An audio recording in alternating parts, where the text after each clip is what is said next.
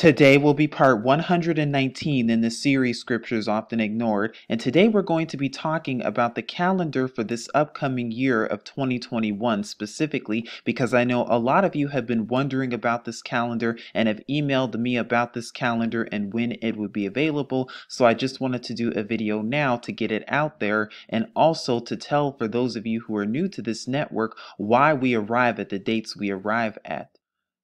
Now again, in case you're new to this network, we use the Enoch or Canute calendar, which is based on a 364-day system, and we're going to be going over more of that later on in the video to come for those of you who are new to this. But for those of you who already know about this calendar and have been following this network for how many years now, then this is nothing new to you, because here are the dates that are listed for 2021 through 2022. Now it's important that you understand that the Yahudim, or the so-called Hebrew New Year, always begins sometime around the springtime. So for the upcoming year of 2021, it will begin the evening of March 23rd, 2021, when the sun goes down on that day. So that will commence and begin the new year. Now, as we've also gone over the month of Ab, which is the first scriptural month, it is always sometime in the spring, and we've gone over, according to the Canute or Enoch calendar, how it's divided by a 31 day system for each of the corresponding months 1, 2, 3 onward, all the way until month 12. So you see right here it goes for 364 days, beginning March 23rd, 2021, when the sun goes down, and ending all the way at March 22nd, 2022, when the sun goes down. And again, this calendar PDF will be linked in the description box below. I will also be linking it in the comment box below so that you will have access to it readily available at your fingertips, so that you will know when the calendar is and when it begins. Now, of course, there's also the appointed times in the Shabbats. The weekly Sabbath goes from Friday evening to Saturday evening, and then there are also the 7 appointed times that are listed right here. So as you see right here, the appointed time that's listed first is Pesach or Passover, according to the Yahudim, or the ancient Hebrew date, according to Uyakra, or Leviticus chapter 23. This is when it will begin and end according to the Gregorian dates. So Passover will be from the evening or sundown Monday, April 5th,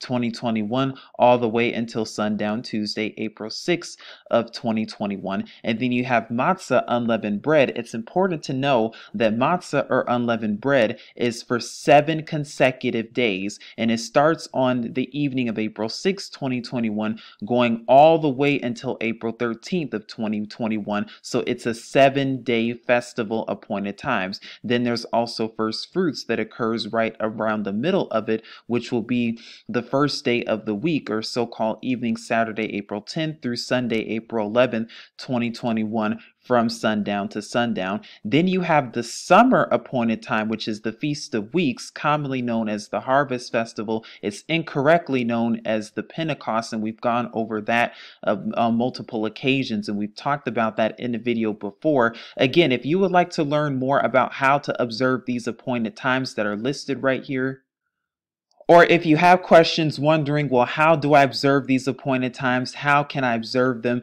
Where can I find references about them? Please take a look at our videos that are linked in the description box below. I have to keep reiterating that to people because I'm not sure if they're actually clicking on the links or not, but the videos are readily available for you folks, so you can learn more about the spring appointed times, which are these 3: Passover, unleavened bread, and first fruits. Then there's also the Harvest Festival, which is the summer appointed time, and then there are the fall appointed times, trumpets, atonement, and tabernacles as well, which are also listed that occur in the fall. As you see, trumpets will begin around September 21st through September 22nd, 2021, from sundown to sundown. Day of Atonement will be September 30th through October 1st, 2021. And then there's also Tabernacles, which is an 8-day festival. It runs for 8 consecutive days, and it starts October 5th, 2021, going all the way until October 13th, 21. And I also listed those right here. I listed the notes about how matzah, unleavened bread, runs for 7 consecutive days, and the days right here are listed, as you can see. And then there's also Tabernacles in the last great day that runs for 8 consecutive days right here from October 5th through October 13th of 2021. Now, you're also supposed to sound the shupar or the shofar at the beginning of each month. But if you do not have a shofar in your possession, that's all right, because you can also use your voice and praises as well to be the shofar or to sound the trumpet at the beginning of the month to thank and praise Yahuwah for a new month. Now on page 3 of the document, I also go over more about how to observe it and also the scriptural references. So you see right here, Yahuwah the Father, Yahusha the Son. And those are the restored names of the Father and the Son, respectively, in case you don't already know that. But here are the notes for the calendar. So again, the weekly Sabbath goes from the evening, from Friday to evening Saturday, from sundown to sundown. That's how we observe it on this network. Now, here are the appointed times that are listed. So again, Pesach, Passover, the evening of the 14th day of the first month. No, this is not talking about January 14th. This is talking about the scriptural 14th day of the scriptural first month, and we'll go over more of that in case you're new to this or wondering what I'm talking about. But it's from Monday, April 5th to Tuesday, April 6th, 2021. Yahusha is our Pesach Passover lamb. You can learn more about that in Uyakra, Leviticus chapter 23, verses 4 through 5, and Ur Yahu, Luke chapter 22, verses 14 through 20. We also give reference to unleavened bread, how again it runs for 7 consecutive days from April 6th to April 13th, 2021, from the evening, from sundown to sundown. The first and seventh days are supposed to be convocations or made apart gatherings. Again, if you do not have anyone to have convocations with, you can simply have it in your home. No servile work is to be done in those days. And you can learn more about that in Leviticus 23, verses 6 through 8. There's also first fruits that talks about the Omer count and the sheep offering. And then we've gone over to the Feast of Weeks as well, or Shabu'at, or commonly known as Shabu'ot, which again has 2 counts to it. We've gone over that in our Harvest Festival video, so we're not going to go over it right now, but there are 2 counts to it. You have the 7 Sabbath count, and then you have also the 50-day count from that point. And when you count from that point after the first fruits, you arrive to this day right here, which is July 17th through July 18th, 2021. And that's when it is. You can learn more about that in Leviticus 23, verses 15 through 22, and also in our Harvest Festival video that was done covering this subject more in depth. Then you have the fall appointed times that are listed right here, which are trumpets, atonement, and tabernacles. And the last great day that's also attached to tabernacles. You have trumpets right here, which is around September 21st through September 22nd of 2021, which is the blowing of the shupar or shofar, which is the first day of the 7th scriptural month, not July 1st, which is to be a Sabbath, a convocation. No servile work is to be done on that day. And you can learn more about that in Leviticus chapter 23, verses 23 through 25. And then you also have the Day of Atonement, which is commonly known as Yom Kippurim or Yom Kippur, which is the 10th day of the 7th scriptural month, which for 2021 will be from the evening of September 30th, 2021, all the way until the evening of October 1st, 2021, which is also to be a Sabbath. No work is to be done during that day. It is also to be a day of humbling your being or fasting. And you can learn more about that in Leviticus 23, verses 26 through 32. And then there's also tabernacles in the last great day, which run for 8 consecutive days from October 5th through October 13th, 2021. You're to dwell in booths if you have them, such as a tent. And the 1st and 8th day are to be Sabbaths. A convocation is to be held on them, and no servile work is to be done. You can learn more about that in Leviticus chapter 23, verses 33 through 42 on your own time. So again, this is the document right here that lists all the appointed times. I will leave it in the description box below so you can print it out for your reference, for you and your family, or for your household, or whomever it is to be serviced to. So these are the respective dates for 2021 through 2022 as it's known in the Gregorian and when they begin. This is the calendar for next year, for the next scriptural year, not this current one, but for the one that will begin in the spring of 2021, going all the way until around the springtime of 2022. Now you can see right here, we also list the 12 scriptural months from 1 to 12. We list how many days each month has, and we list when it begins according to the Gregorian date date right here, so you have it for your reference. Now again, if you have already tuned into the Enoch calendar video that was done back in 2018, then really you can stop here because you already know how we arrive to the dates and why we use the dates that we use. But for those of you who are new to this network or who have no idea about the Enoch calendar or have no knowledge about the Enoch calendar, and if you're wondering why we arrive to the dates that we arrive with, because a question I commonly get is, why are your dates different than the Jewish calendar, for example? The Jewish are going to be observing their appointed times a little bit differently, or this calendar observes their appointed times based on these dates, and this calendar observes their appointed times based on these dates over here. So why are your dates different, and why do you arrive at the days that you arrive at? Well, what I'm going to do for those of you who are new to this network or wondering why I observe the calendar according to the Enoch calendar, and why I arrived to the dates that I arrived to, and why we arrived to these dates being the appointed times for Passover, unleavened bread, first fruits, and so on respectively. If you're wondering why we arrive to these dates in the Gregorian and how we come to these dates,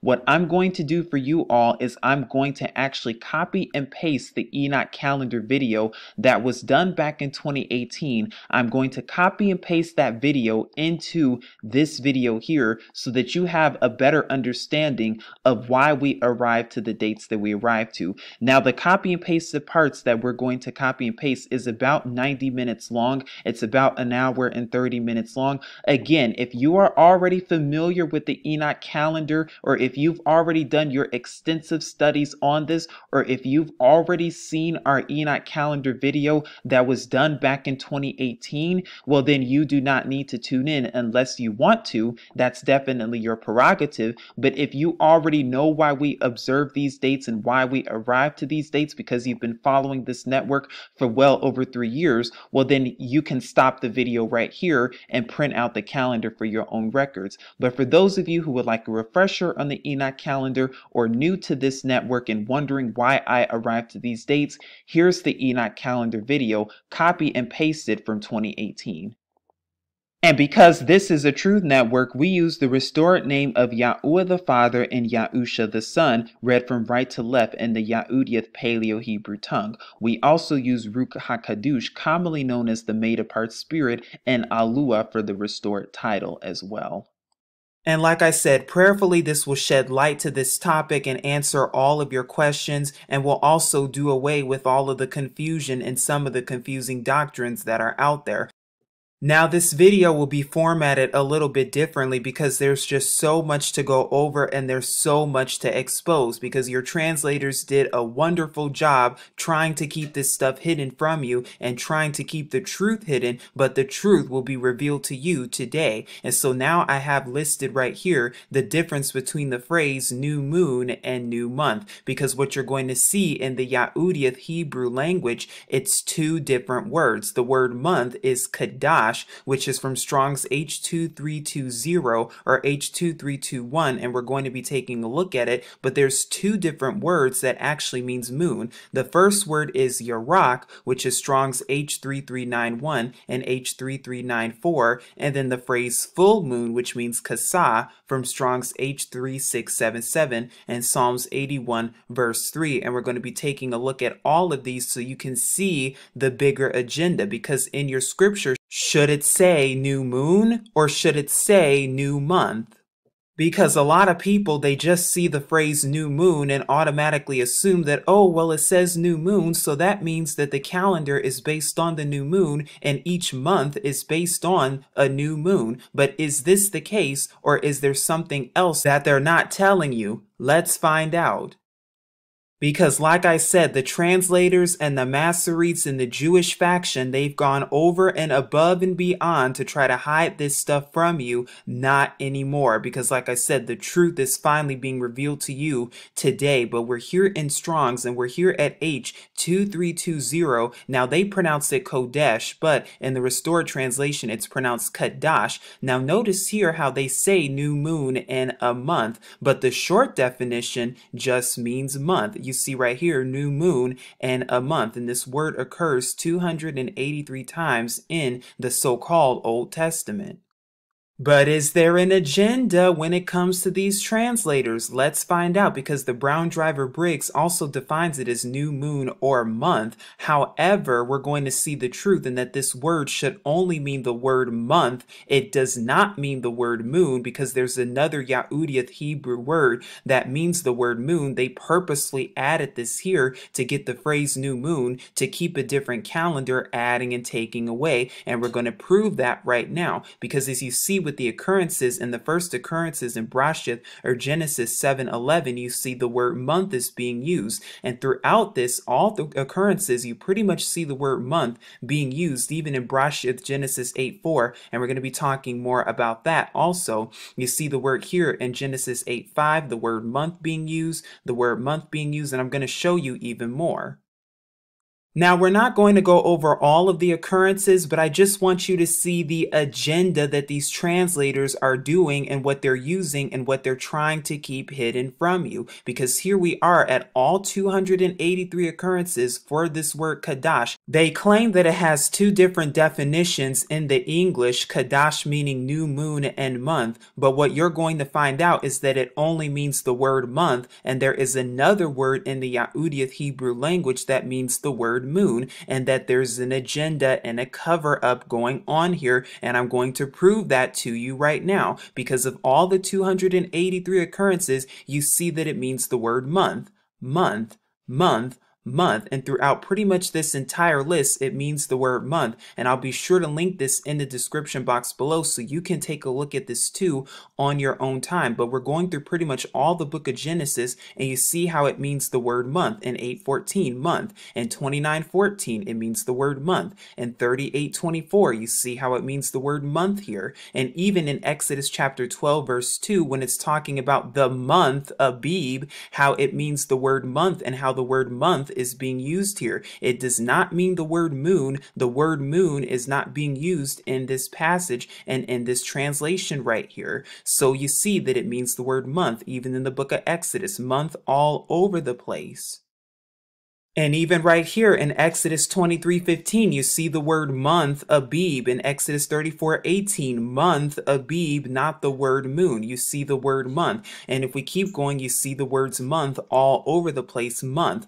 And the reason we're going over this is so you can see the bigger agenda behind this. However, there are certain places here that you actually see the phrase new moon. Now right here you see it in 1 Samuel chapter 20 or Shamuel, where it says new moon. It says tomorrow is the new moon in certain translations such as the KJV. You see it again right here in 1 Samuel 20:24, new moon. You see it right here, and again this is the word Kadash if you scroll all the way down to 1 Samuel. But interestingly enough, you see right here new moon being used, but then right here the word month is being used right there. Same for 1 Samuel 20:34. New moon is being used right here, but then month is being used. And notice how the main places that you see new moon being used is when it has to do with feasts and Shabbats and counting the feast, Shabbats, and the new month. Very interesting and suspicious indeed. Throughout much of the uses for this word Kadash, or how they pronounce Kodesh, you see that it means month. All throughout 1 Kings, you see the word month,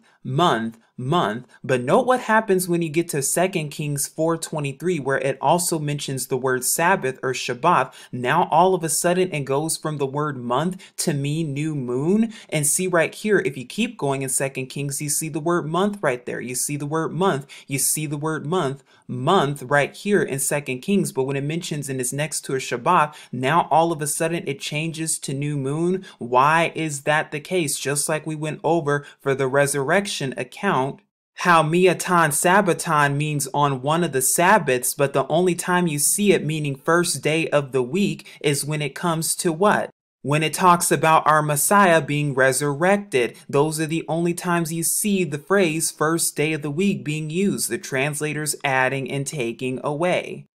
And we'll briefly go over more of that later on in the video to come, but I just wanted to give you an idea and show you that the phrase and the correct word should be new month, not new moon, because the word moon in the Ya'udiyat or the Hebrew comes from this word right here, Yarak, which is from Strong's H3394 right here and occurs 26 times in scripture. And then there's also this phrase right here, Kasa, as it's pronounced, or as they say, Keseh, which means full moon in Strong's H3677, which has two occurrences, one of them in Psalms 81:3, which we're going to talk about, and Proverbs 7:20. And now we're going to prove to you that when it comes to the ancient calendar is not based on the moon. I repeat, the ancient calendar is not based on the moon alone. It is not based on the lunar calendar, nor are Shabbats based on lunar Shabbats.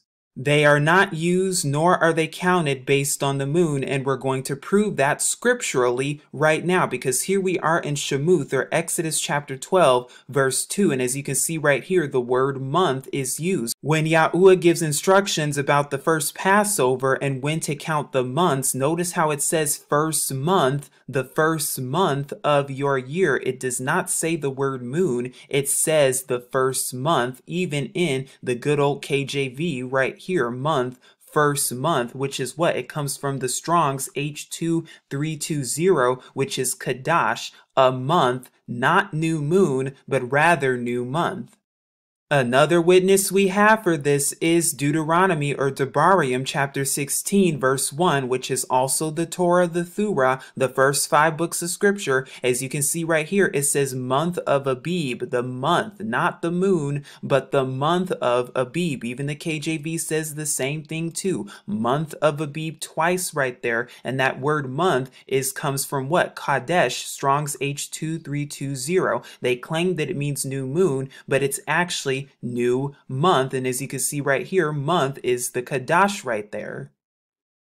But see, the translators did a great job attempting to hide and cover this up, and they've done a great job trying to keep this hidden from you. Not anymore, because now we're at Psalms 81:3, and you can see right here it says, blow the trumpet in the new moon in the time appointed on our solemn feast day in the KJV. Now it says right here, you see the phrase new moon, but when you look at the word moon right there, well, is it Yarak that's being used, or is it Strong's H2320, which means month, as we've just proven? So it should say new month right here, new month, new month. It should not say new moon, and we're going to go over why this is so important.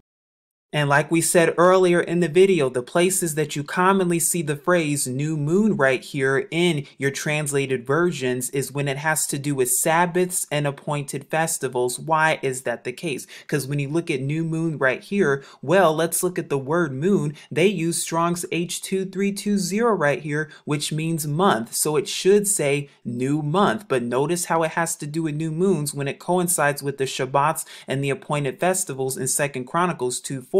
And this is not the only place, because we see it here too in 2 Chronicles 8:13. Notice how it says Sabbaths, new moons in these translations, but we know what it should really say, because the word moon right here does not mean the word Yarak according to Strong's H3394, but actually uses the word month in Strong's H2320, which means the word month. It should say new month right there, but it only says new moon when it comes to and has to do with and coinciding with Sabbaths and the feasts. The reason the translators purposely added that word moon there is because they want you to keep their calendars, to keep the Jewish calendar and all these other lunar calendars and lunar Shabbat calendars, which we're also going to be exposing more. But even in 2 Chronicles 31 verse 3, you see the same thing. Notice how it says on the Shabbats, and these translations have new moon and appointed festivals. But when you actually look at the word moon right here, you see once again, it means Kadash. It should say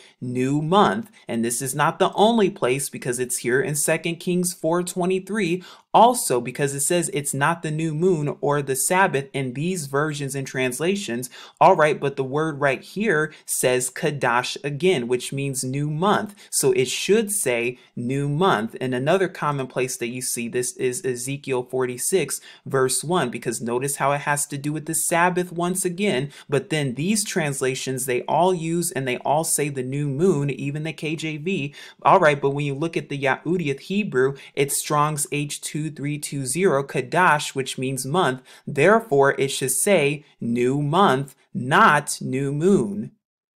Of course, there are probably more examples in the so-called Old Testament, but I just wanted to show you and give you a gist of the agenda behind all this. And even the Greek shows you the exact same thing, because in the Greek, there's two different words. There are two different Greek words to mean month and moon, just like there are in the English to mean month and to mean moon. Well, here in Strong's G3376, this word right here, means a month, and has 18 occurrences throughout scripture. If you look right here in Strong's G4582 Selene, right here it has 9 occurrences and it means moon. So you see right here in the Greek there are two different words. There's one word right here in the Greek that means month, and then one word that means moon. Just like in the Yehudith Hebrew language, they do not mean the same thing. They're two different words. And it's just like that in the English too. The correct phrase should be new month, and your word should say new month. But again, it's all part of the agenda. And we're also going to be talking about Psalms 104:19 later on in this video. But this is just to give you a Yahudium, a Hebraic understanding of these words and how your translators are trying to hide the truth from you, not anymore. We've also gone over the Greek right here, how there are two different words. One word means month and one word means moon, as you can see right here, just like in the Yehudith. But now we're going to be going over more witnesses to show you and prove to you that the lunar calendar is not scriptural. Scripture tells us that from the mouth of two or more witnesses can every matter be established. And we see this in Devarim or Deuteronomy 19:15, Mathathayahu, Matthew 18:16, where the Messiah himself says this, and also 2 Corinthians chapter 13, verses 1, that by the mouth of 2 or 3 witnesses every word shall be established. You need 2 or more witnesses for every single matter. That includes the calendar, because using just the moon to determine the feast days, Shabbats, and appointed times, etc., is only one witness, not 2 or more witnesses. But what about the flood account? Because now we're going to be proving with scripture itself and with the Torah that the lunar calendar is not used, nor is it scriptural. Because now we're here in Brashith, or Genesis chapter 7 verse 11, when the flood began. And it says, in the 600th year of Nuke, or Noah's life, in the 2nd month, the 17th day of the month, and notice the word month, not moon, on that day all the fountains of the great deep were broken up, and the windows of the Shamayim, or the heavens, were open. Now the flood ended according to Brashith, Genesis 8:3-4, and the waters receded steadily from the earth, and at the end of the 150 days the waters diminished. Verse 4 says, and in the 7th month, the 17th day of the month, the ark rested on the mountains of Ararat. So we see that the flood had a duration, and it rained a duration of a total of 150 days. And we have another witness to prove this in Brashith, Genesis chapter 7, verse 24, where it says, and the waters were mighty on the earth 150 days. So we see that the flood account total was 150 days total, according to the Torah, according to scripture itself. We see that according to scripture, it started and began on the 17th day of the 2nd month, or 2/17, and then ended on the 17th day of the 7th month, or 7/17. The question is, if this were a lunar calendar, and if we were only going based on the moon and based on the lunar calendar, would we arrive at 150 days? Let's see, mathematically speaking. Now, if we do the math here, we start to see something and uncover something even more. Because when you do the mathematics, the lunar calendar is said to be 354 days a year, and it goes by 29.5 days per month based on the moon. So you would do the first month based on the moon as 29 days. The second month would be 30 days if you're using the lunar calendar, and it would be so on for a total of 12 months, which would get you a total of 354 days a year.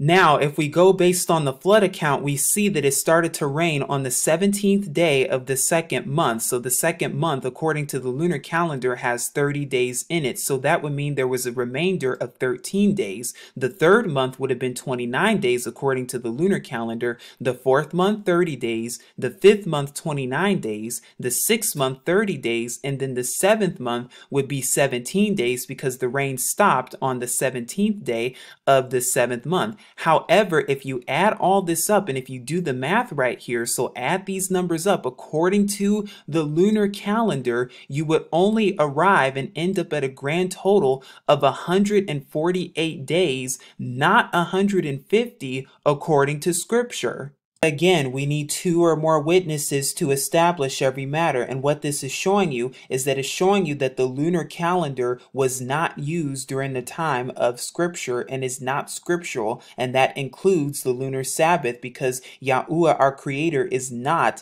the author of confusion. But here are more witnesses because, again, we need 2 or more witnesses to establish every matter. Here we are in the Esther and Revelation accounts here in Hadassah, Esther chapter 1, verse 4, where it says, when he showed the riches of his esteemed reign and the splendor of his excellent greatness for many days, 180 days. Hadassah Esther 2:12 says, now when the turn of each young woman came to go in to the sovereign Akhshurush, after she had completed 12 months, according to the regulations for the women, for the days of the preparation were completed as follows: 6 months with oil of myrrh, and 6 months with perfumes and with the preparations of women. Well, according to this, 6 months is 180 days. But if you look at the lunar calendar, mathematically speaking, you see that 6 months, according to the lunar calendar, is 177 days, because a full year is 354 days. So if you divide 354 by 2,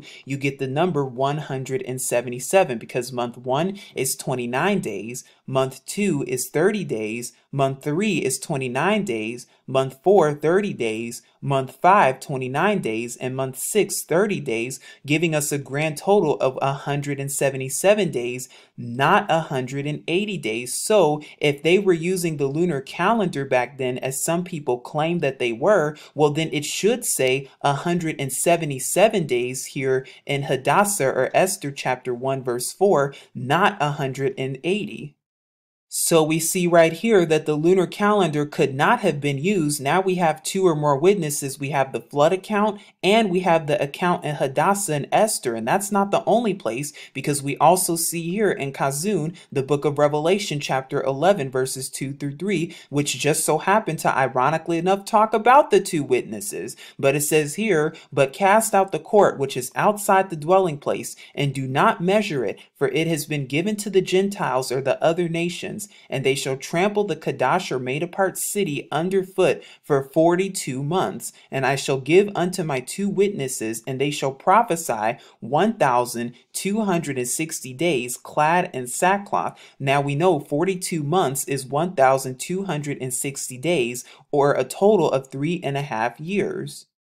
However, mathematically speaking, the lunar calendar, 42 months in the lunar calendar would be 1,239 days and not 1,260. You can do the math on this on your own to see, because 354 days makes up a lunar year, which would make up year 1, 354 to make up year 2, 354 to make up year 3, and then half of that, 177 for the half year, for 3.5 years. So if you add these numbers numbers up, you get a grand total of 1,239 days and not the 1,260. So that means that there was no lunar calendar that was being used during the time of scripture whatsoever, regardless if it starts on the full moon, regardless if it starts on the new moon, regardless if it starts on the crescent moon. It was not being used in scripture whatsoever. It is not scriptural. And we have this witness here too in Brashith or Genesis 1:14, where Allah said, "Let lights come to be in the expanse of the Shamayim to separate the day from the night, and let them," so notice how it says them, plural, not just the moon itself, but let them be for signs and appointed times. Other translations might say seasons, and for days and for years. Note once again where it says, let them be for signs, seasons, days, years. What is the them right here? It's talking about the sun, moon, and the stars, your two or more witnesses that we have, and not just the moon itself. So what does this mean? This proves that the lunar calendar and lunar Shabbats was not used during this time and is not scriptural, as we've just proven with the accounts in Hadassah, Esther, the account in Revelation, the flood account, and that the translators purposefully added the word moon for the phrase new moon instead of the correct phrase in the correct term, new month. And it also shows that a lunar solar calendar was used, not the lunar calendar or the lunar Shabbat. And we'll be talking more about that and how to determine when the month actually begins and when the months actually begin. Now, I know some will try to use Psalms 104:19 to try to say and try to prove that, oh, this verse right here proves that the moon in the lunar calendar is valid because of this verse. However, we have to look at things in context and rightly divide the word. Yes, it says he made the moon to mark the seasons and the sun knows when to go down. But just as we've proven and just as the word says, we need two or more witnesses to establish every matter. And actually, when you read this verse in context and when you actually look at it in context, you see how this verse actually proves when days begin. And that overall, the day begins in the evening, because some people only look at this first part to say, oh, he made the moon to mark the seasons, or he made the moon for appointed times, just as it says right here. And it does use the word Yarak right here, or Strong's H3394. So we know it is talking about the moon. And this word right here, which is muad or muadium to mean season or appointed time, it does say that. Some people only use this first part to try to justify that without looking at the entire verse, where the next part says, and the sun knows when to go down. Why does it say that? Because when the sun goes down, the moon comes up. So the moon marks what? A new season, which is what? A new day. When this verse right here proves that days overall, in fact, begin in the evening. And I know there's so many different doctrines on this, but like I said, I've done a video covering more of this about when the day begins. Also, we have Leviticus 23:32 about the Day of Atonement, which is the Torah, by the way, which also proves when it says from even unto even, or from evening until the evening, shall ye celebrate your Sabbath, your Shabbat. And we know that the Day of Atonement is the Sabbath. So when some say that the Sabbath is from morning to evening, all right, but the Day of Atonement, according to scripture itself, the Day of Atonement is a Sabbath, and Yahuwah our Father tells us that we are to observe it from evening to evening. Why would Yahuwah tell us to only observe the Day of Atonement, which is a Sabbath, by the way? Why would he tell us to only observe this one from evening to evening, but all the other Sabbaths, oh, just kidding, now observe those from morning to evening? It doesn't make any sense. Yahuwah is not the author of confusion. But we know who the author of confusion is. Now again, this video is not coming against anyone who does use the lunar Sabbath or the lunar calendar, but rather we're getting some truth about these calendars and testing these spirits and exposing these lies, because now the truth is being revealed. Now, when it comes to the lunar calendar in particular and the lunar Sabbath and how to observe the Sabbath, what ends up happening is that it's observed either every 7th, 14th, 21st, or 28th of the month, and that's how they get the Sabbath, based on the new moon. Now, some use it based on the full moon, and both are not scriptural, as we've just proven. However, some base it on the 1st, 8th, 15th, 22nd, or 29th of the month, so already there's a difference there. And based on this calendar specifically, according to the lunar Sabbath, the Sabbath is going to change when it comes to the Gregorian calendar every single month of the year. So in the Gregorian calendar, one month the Sabbath might be on, say, Monday, but then the next month it might change to Tuesday, and then the month after that it might change to Wednesday, and it keeps going and keeps going based on this calendar. Either way, this is a problem because we know the Sabbath cannot switch every single month, but according to the lunar Sabbath, it does. Well, what's the problem with this? The problem is that this contradicts scripture because according to Yahuwah, according to the fourth commandment, the Sabbath is on a continual seventh day. And by the way, the moon was created on the fourth day of creation, according to Brashith, Genesis chapter 1. So observing the Sabbath based on the moon alone without two witnesses, well, doing that, the problem and the issue there is the moon wasn't created until the fourth day of the week anyway. So there's no continual seventh day that way. And not only that, but as we've just proven and shown to you, the lunar Sabbath switches every month. So there's going to be, within every month, there's going to be an eighth day added per month. So every single month, there's going to be 8 or 9 days throughout the week where the Sabbath will be observed every 8th or 9th day of the month. But according to scripture, the continual Sabbath is on a continual 7-day cycle because we work every 6 days and on the 7th day we rest. Therefore, the lunar Sabbath is actually breaking the fourth commandment, is breaking the commandment that 6 days we work and the 7th day we rest. And this is a continual cycle. This continues. Yahuwah does not change. His word declares that he does not change. His word declares that he is the same. So his word does not change. So therefore, the Sabbath switching every single month and going on an 8 or 9 day count per month, well, that's breaking the fourth commandment because it's not being kept every seventh day. Even though we know planets do not exist, I just wanted to show you this picture right here. Now, another main argument that many lunar Shabbat keepers will try to use and try to say and justify is the main argument is that Sabbath cannot be on quote-unquote Saturday because Saturday is Saturn Day. But this argument is flawed because they try to say, well, then the Sabbath is kept on any other different days. So, for example, the Sabbath might be kept on Monday for a month and then kept on the Gregorian Tuesday for a month and so on. Well, if you actually look at it and according to the lunar Sabbath, every single year it's going to be kept on Saturday anyway.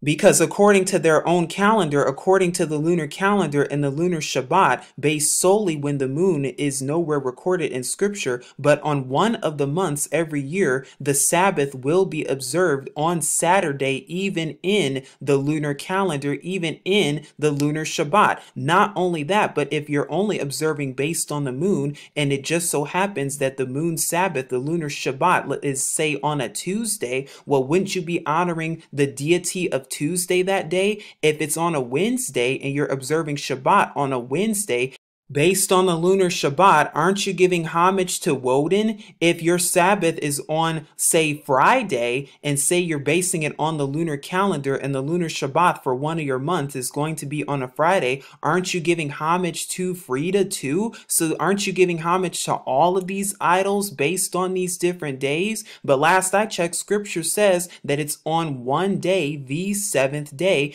And we know that according to creation is that it's always going to follow a continual seventh day cycle. It's always going to be on the seventh day. It doesn't matter that the fact that the Romans came in and added their own words and their own names, because that's where these words come from, of Roman influence. But like I said, even when it comes to the lunar Sabbath, according to the lunar Sabbath, one of the days during the month, one of the months, the Sabbath will be on Saturday based on this calendar throughout the year. This is just to show you that this argument is flawed indeed. Yahusha says that his yoke is easy, burden is light. There's too much adding and taking away, too much confusion when it comes to this calendar, too much confusion when it comes to the lunar Shabbat. Therefore, it is wrong, and we've just proven, it is not scriptural.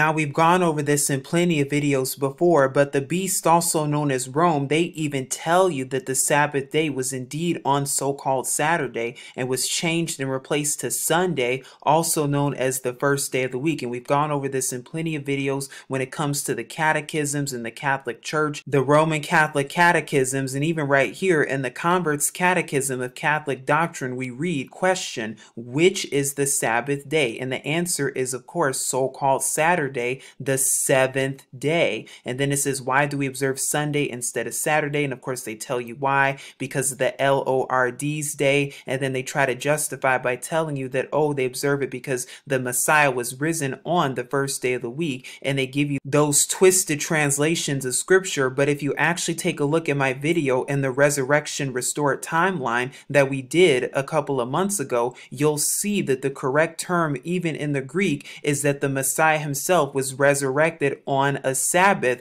which makes perfect sense because he says that he is sovereign or master of the Sabbath day, according to Matthew chapter 12, verse 8. And we see that the translators, once again, they purposefully added that there. They purposefully added the phrase first day of the week when it comes to the resurrection account because they wanted to justify Sunday sun worship and changing the Sabbath. Language also proves the same thing because it's no surprise how the word Sabbath in a ton of other different languages are synonymous with the word so-called Saturday, because in Arabic it's asabt, in Armenian it's Shabbat, which means Saturday, by the way. And you can see in all these different languages it means the exact same thing, how the word Sabbath is very similar to the word Saturday. Here is another list right here where you can see them right here. Here's Arabic, Armenian, Bosnian, Bulgarian. This is the word right here in these respective languages that means Saturday. As you can see, the word Saturday in Armenian means Shabbat right here. The word Saturday in Arabic means Sab or Sabet. You can see right here, if you keep going, the word Sabbath in Georgian means Sabbati. The word Sabbath in Latin means Sabbatum. The word Sabbath or Saturday in Romanian means Sambata. The word Saturday in Portuguese means Sabado, and even when it comes to other languages too, such as Spanish, the word Saturday means Sabado. So we see how the word Sabbath is synonymous with so-called Saturday, and we know based on scripture, as we just saw, that days begin in evening. So yes, Friday evening to Saturday evening is the correct time to observe Sabbath, and that is the seventh day according to scripture itself. And I've done a video on this even more. Now again, some try to say, oh, but that cannot be the Sabbath because that's when the Jewish people observe the Sabbath. But we have to understand and remember, the Jewish people got it from who? The Jewish people got it from our ancestors who observed Sabbath from Friday to Saturday, which is why they do it, just like the Muslims. In the Muslim culture, Muslims do not eat pork. So should we say, oh, do not eat pork because the Muslims do not eat pork? No, the Muslims got that from the Yahudim, the Hebrew culture, just like the Jewish. But now we're going to go over calendar origins, and we're going to talk more about the lunar calendar and where it actually comes from, because as we've just proven mathematically, linguistically, and scripturally, we've just proven in this video that the people of old and that the ancient people in scripture did not use a lunar calendar, nor did they go based on the lunar calendar for feast days and for Shabbats. And later on in the video to come, we're going to show you the calendar that they did use, and we're going to use that calendar with scripture also and prove it with scripture. But now we're going to talk about calendar origins, and we're going to show you the Jewish calendar, the Islamic calendar, and also their roots from the Babylonian calendar, and show you and prove to you also how the lunar calendar and lunar Shabbat is actually synonymous with the Babylonian calendar, because they show you here at Wikipedia that the Hebrew calendar or the Jewish calendar, and it's really just the Jewish calendar because the Yahudim Hebrew calendar is nothing like this one. They tell you that it's a lunar solar calendar, but they're actually lying because they go based on the moon, and we know that they're the synagogues of Satan and that they do lie. So for this video, I'm going to refer to it as the Jewish calendar because that's what it is. But the Jewish calendar is the product of evolution, including what? A Babylonian influence. Because notice how in the Jewish calendar, it's 11 days shorter than the solar year, meaning it's 354 days, meaning it's not a lunar solar calendar, it's a lunar calendar because they go based on 354 days. So what they have to do then to add up to the solar year, they have to have a 19-year metonic cycle to bring it in line with the solar year, with an addition of an intercalary month every 2 or 3 years for a total of 7 times per 19 years. What that means is they have to add an additional 13th month every 2 or 3 years, which also is not scriptural, because that means in the Jewish calendar, one of their years, they're going to have 13 months in it, and that is not scriptural either. But again, notice how the Jewish calendar comes from what? Babylonian influence. Not only that, but they go based on the new moon, and every time they cite a new moon, that claims that that begins the new month. And notice how their calendar began around September 20th of 2017, this past year. Now, when you go to the Islamic calendar, you notice that both the Jewish calendar and the Islamic calendars are pretty much almost the same thing, because the Islamic calendar is a lunar calendar consisting of 12 months in a year of 354 or 355 days, just like the Jewish calendar. It's no different. It's the exact same thing. And also note how this past year, this calendar also started around September 20th, September 21st, 2017. So both of these calendars started around the exact same time. And just like the Jewish calendar, the Islamic calendar uses the moon and cites the new moon as the new month for the Islamic calendar. But doesn't the word of our Father Yahuwah tell us not to learn the way of the heathen? And learn not the way of the heathen? Doesn't it say that we are not to follow their customs and traditions and not to give heed to Jewish fables and traditions? So you see right here, the Islamic calendar is based on 354 or 355 days to mark their year, and it started around the fall time, around September 20th of 2017, September 21st of 2017, just like the Jewish calendar. It's the same thing, 11 days shorter than the solar year. The solar year is 365, subtract 11 from that, and you get 354, and it started around the exact same time as the Islamic calendar. Again, learn not the way of the heathen. And again, just as we've proven, the moon in the lunar calendar is not scriptural. The people of scripture did not use these calendars. But where did these calendars that both the Jewish and the Muslims use, where did these calendars come from? They come from Babylon, just like the language of the Jewish people, just like they're speaking Babylonian Yiddish. And we've gone over this in our Hebrew 101 video, because no, they're not speaking Hebrew, and no, they're not speaking the Yahudiyah Hebrew language of the scriptures, but they're actually speaking Babylonian Aramaic and influences from Babylon, the Babylonian language, just like they're using and adopting the Babylonian calendar. Wow, nothing new under the sun. How many thousands of years later, and nothing has changed, because now we're here at Wikipedia and it says the Babylonian calendar, they claim it's lunisolar, but it's just lunar, because it says years consisted of 12 lunar months, each beginning when a new crescent moon was first sighted low on the western horizon at sundown, plus an intercalary month inserted as needed by decree. This is no different than the Jewish calendar. The only difference is that with the Jewish calendar, they start their new month based on the new moon, while with the Babylonian calendar, they started their month with the new crescent moon, and they also had intercalary months too, so they also had to insert 13 months, just like the Jewish calendar. Nothing different whatsoever.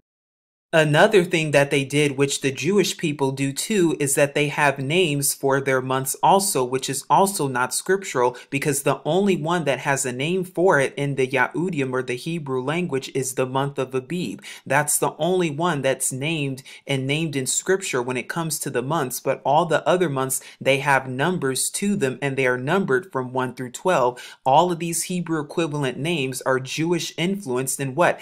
Adding and taking away, because you see right here, here is the month name that they have. And mind you, it comes from what? It comes from Babylon. It comes from Babylonian deities, as you can see right here, giving homage to these deities, just like they do with the Jewish. And you see the quote unquote so-called Hebrew equivalent when really it's the Jewish equivalent. And note how month 4 in the Jewish calendar is called Tammuz. Well, who is Tammuz? The son of Nimrod. Who is that? It's based on a pagan deity, and we're not even to even say these words or have them come out of our lips according to the Torah itself. So do you see how they changed and twisted everything?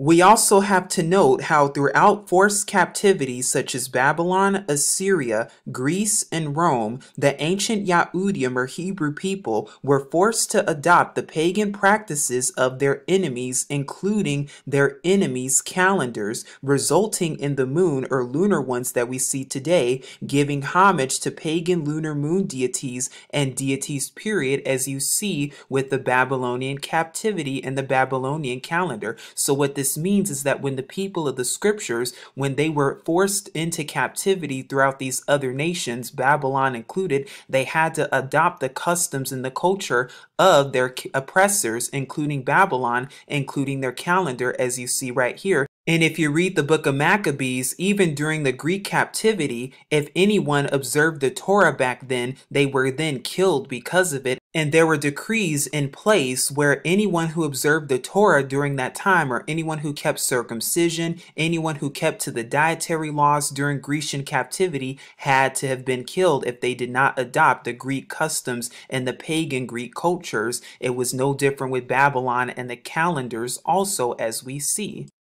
But this is just showing you how the lunar calendar was not only adopted from the Babylonian calendar, but is also alive and well today, being utilized by both the Jewish and the Muslims. And like scripture tells us, we are not to learn the way of the heathen. We are not to follow their customs and traditions. Not only that, but the beast would do what? Think to change times and laws. And if you actually look at the Roman calendar and its history and origin, you'll see other similarities with this also. And note here also in the Babylonian calendar, they also have an intercalary 13th month also, again, not scriptural, just as they named their months after pagan deities, again, not scriptural either.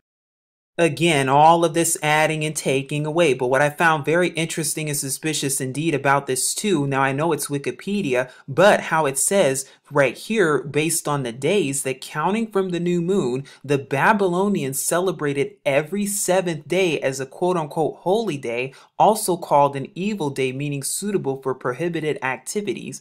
On these days, officials were prohibited from various activities, and common men were forbidden to, quote, make a wish, and at least the 28th was known as a rest day. Now notice how it says on each of them, so each of the 7th days, based on the new moon, based on the Babylonians, offerings were made to a different idol, apparently at nightfall, to avoid the prohibitions. So they offer to these idols on the 7th, they offer to these idols on the 14th, these idols right here on the 21st, and these idols on the 28th. But doesn't that sound just like the lunar Sabbath on the 7th, 14th, 21st, and the 28th? Very interesting and suspicious indeed how it sounds just like the lunar Sabbath and when they're kept. It says here, tablets from the 6th century BC reigns of Cyrus the Great and Cambyses II indicate these dates were sometimes approximate. The lunation of 29 or 30 days basically contain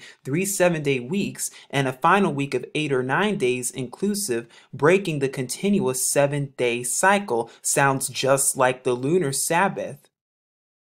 Again, this is once again showing you that the lunar calendar and the lunar Sabbath has nothing to do with scripture, but actually has pagan Babylonian origins and roots. So then if we've just proven this, and we've just proven scripturally that the lunar calendar and the lunar Shabbat is not scriptural and is not the calendar that was used in ancient times, well then what is the calendar that was used? And now we're going to go over extra biblical, or also known as extra scriptural resources, because there's a reason they took all of this stuff out. And we're going to be looking at accounts and jubilees in the book of Enoch. And if you already have not, please take a look at my Enoch video and why they removed the book of Enoch, because I'm going to prove to you in this video the legitimacy of the book of Enoch and how the book of Enoch was also included with the Dead Sea Scrolls, along with the Torah, Psalms, and other books in scripture, and that there's an agenda. They're trying to hide this stuff from you and hide the true calendar from you. Not anymore, because we're here in Ubalium, or Jubilees, chapter 2, verse 9 through 10, where it says, "And Allah appointed the sun to be a great sign for the arts, or on the earth, for days and for Shabbats, and for months and for feasts, and for years and for Shabbats of years, and for jubilees, and for all seasons of the years. And it divided the light from the darkness, and for prosperity, that all things may prosper which shoot and grow on the earth."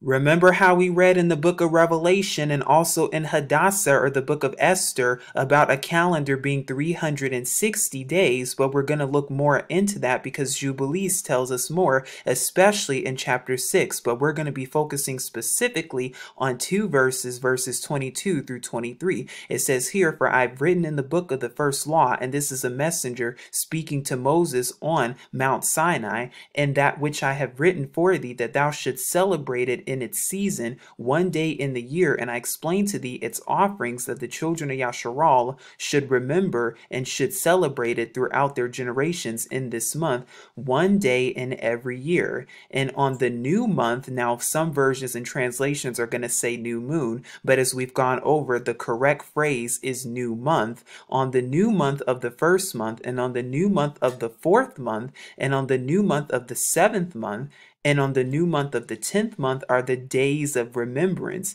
and the days of the seasons in the four divisions of the year. These are written and ordained as a testimony forever." So we see right here, according to this verse, that there are 360 days in this calendar, plus the 4 days of remembrance regarding the flood account corresponding with the seasons. And you'll see how this represents and correlates with the flood account for a total of 364 days. And you'll see how each of these days relates to the flood account and how something happened on the flood account for each of these days.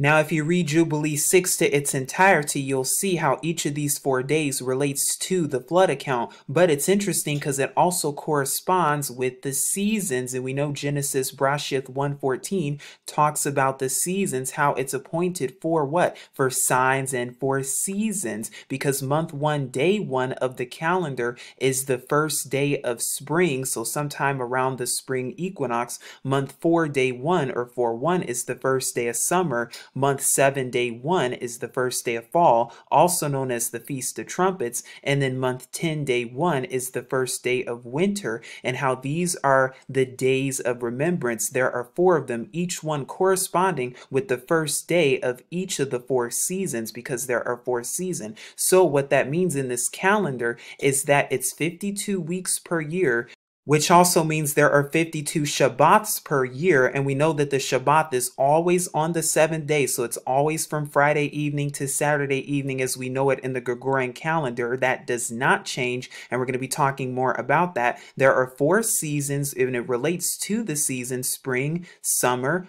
fall, and winter. Each of the seasons has 91 days in it, or 13 weeks, because we know there are 4 of them. So 91 times 4 is 364, for a total of 364 days in a year. Now, I know some of you might be wondering, well, how can there be 364 days if in the Gregorian calendar there are 365, and with the leap year, sometimes 366. So how does that calendar relate and correspond to that? We'll be talking about that later on in the video.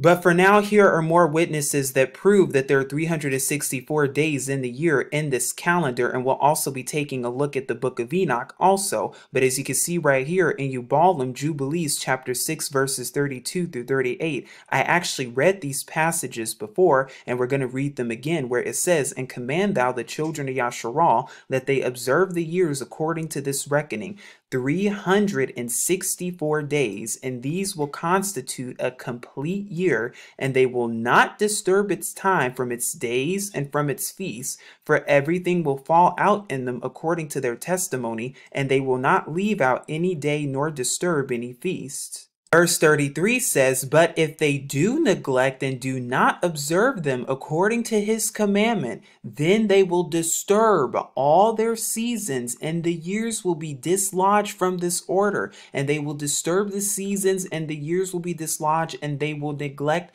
their ordinances. And the children of Yasharal will forget and will not find the paths of the years, and will forget the new months and seasons and Shabbats, and they will go wrong as to all the order of the years. For I know, and from henceforth will I declare it unto thee, and it is not of my own devising, for the book lies written before me, and on the heavenly tablets the division of days is ordained, lest they forget the feast of the covenant, and walk according to the feast of the Gentiles or other nations, after their error and after their ignorance, such as the lunar calendar and the lunar Shabbats." Because then it says, verse 36, "For there will be those who will assuredly make observations of the moon, how it disturbs the seasons and comes in from year to year 10 days too soon. For this reason the years will come upon them, when they will disturb the order and make an abominable day, the day of testimony, and an unclean day a feast day. And they will confound all the days.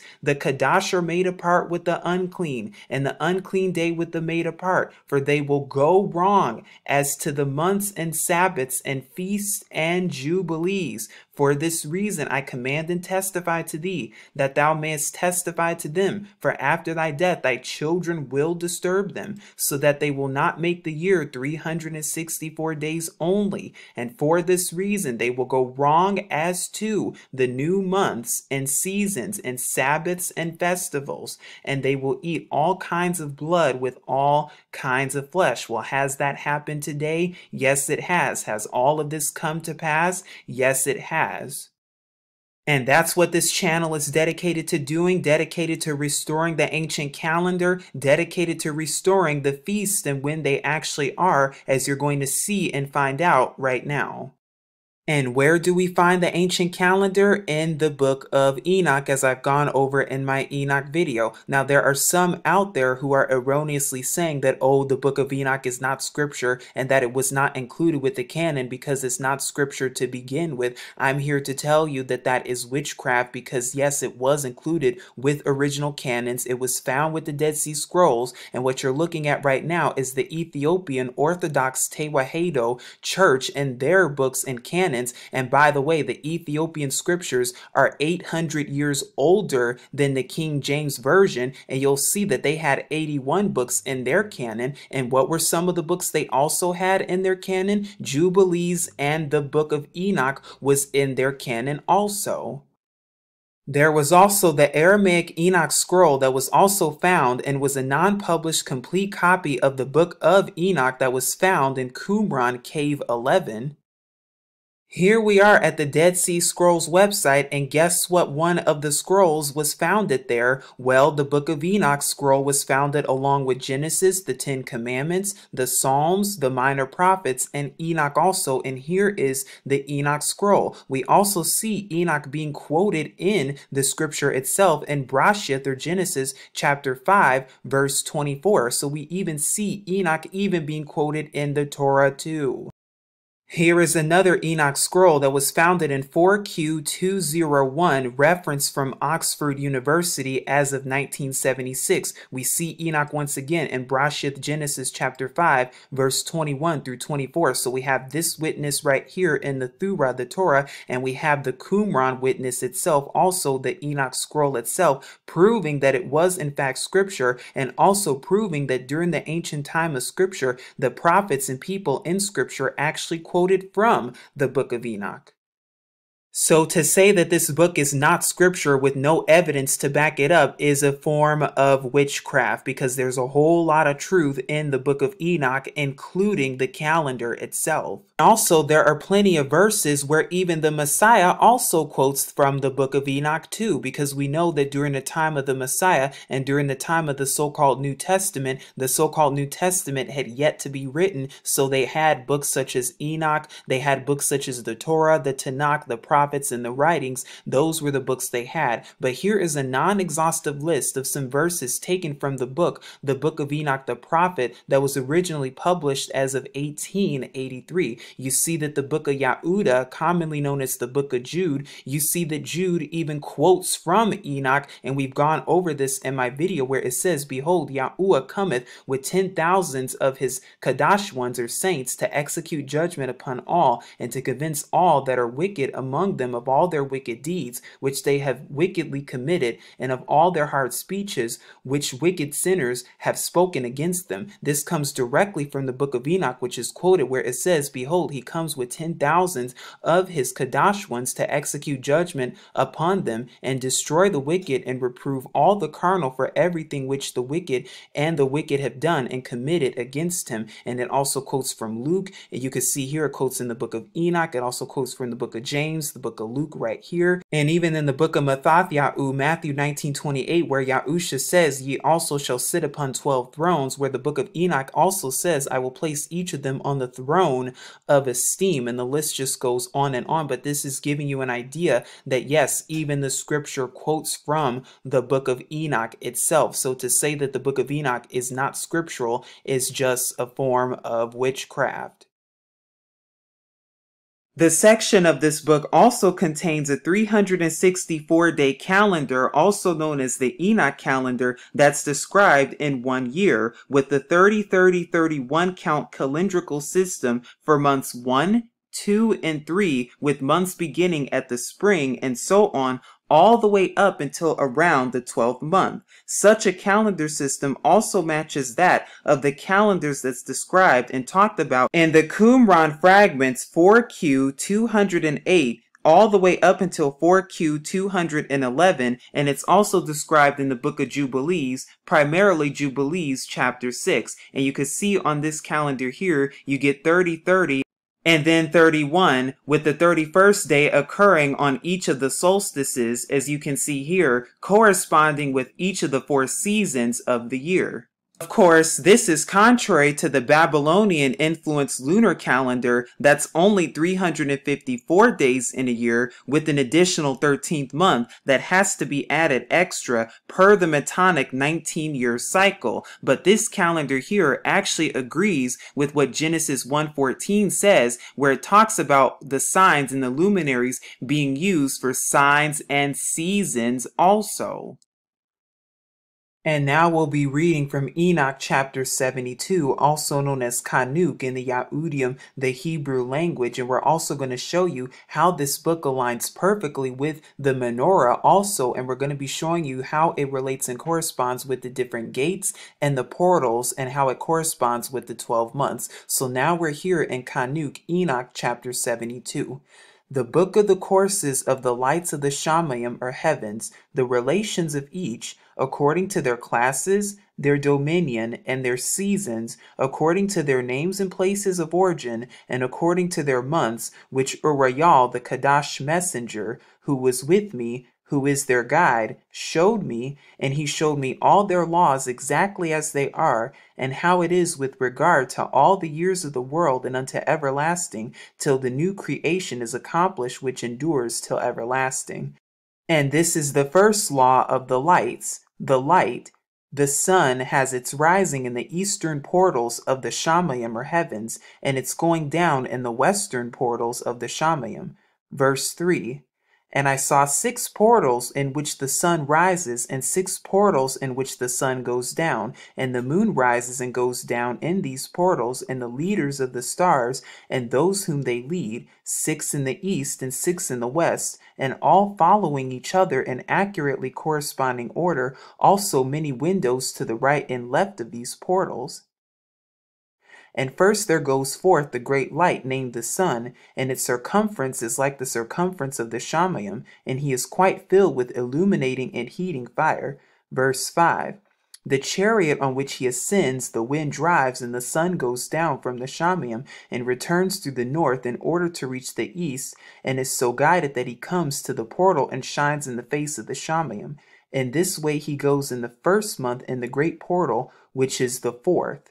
And in that fourth portal from which the sun rises in the first month are 12 window openings from which proceed a flame when they are opened in their season.